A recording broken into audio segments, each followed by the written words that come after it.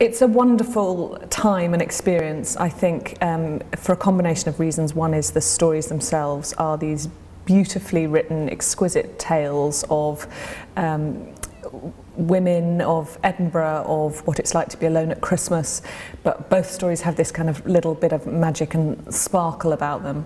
It's also a joy to have Stephen and Rona in the room, working on the scripts with us, explaining the meaning, helping us to find the way to bring them to the stage. They're just such a nice presence to have in the room. And also we're doing something a little bit different with the space in Travis 1. So there's a bit of a challenge in that in terms of the direction, and so yeah, having a great time and working with a really fantastic company.